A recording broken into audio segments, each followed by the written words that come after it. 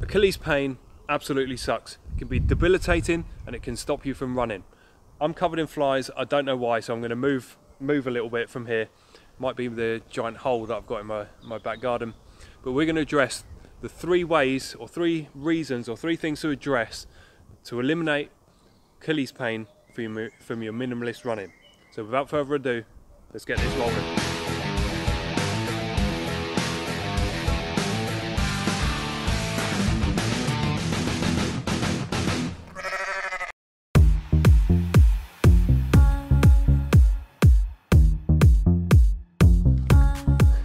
Okay, so the first reason, overstriding. And this can be really easy to do, and you don't realise you're doing it. One thing that can help with eliminating this is focusing on your cadence. It's very difficult to keep 180 cadence if you're overstriding, right? So what I mean by overstriding, I talk about this a lot. Obviously, we know that we need to land on our forefoot or our midfoot, but we can still do that and overstride. So what we need to do is land under our centre of mass. So our foot, where can we see my foot? So our foot needs to be landing here, basically under our centre of mass. Now, if we're landing in front, out here, we're still forefoot or midfoot, but that's putting way more pressure, if you see, on the back of my foot. So what we want to do is eliminate that very simply by shortening our stride. We want to be running with short, choppy strides. And when we lengthen our stride in order to run faster, we still want to make sure that we're landing under the centre of mass. Because as soon as we're overstriding and landing, especially if we're landing on our toes and overstriding, that's putting way more pressure on our Achilles tendon. So what we want to do is just land with shorter strikes under our centre of mass. Simple.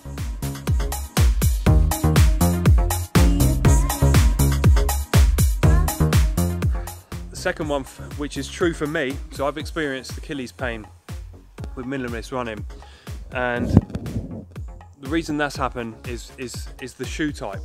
And if I run too much or haven't built up sufficiently in a pair of vapor gloves, for example, it's something to do with the way, if we can see, with the way the back of the heel, where it sits. I don't know why it does this, but it's done this any Merrell vapor glove model that I run in, and it's also happened with the Innovate Barefoot 150s.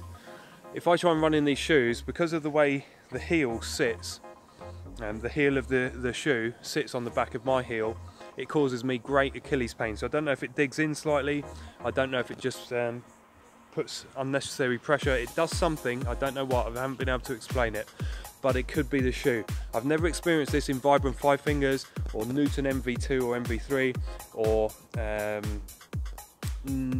New Balance Minimus or any of the other minimal running shoes that I've run in, but I have experienced it in Merrell vapor gloves, and I have experienced it quite badly in Innovate Barefoot 150s. So have a look at your shoe and try a different shoe model. So if you can eliminate the shoe as being the problem, then just try another shoe model and it's happy days. Bish bash bosh, job done.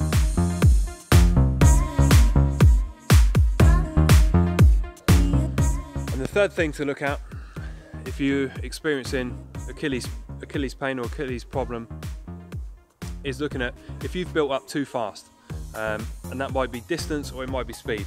So if you've suddenly started running faster, or if you've suddenly started running much longer without building up slowly.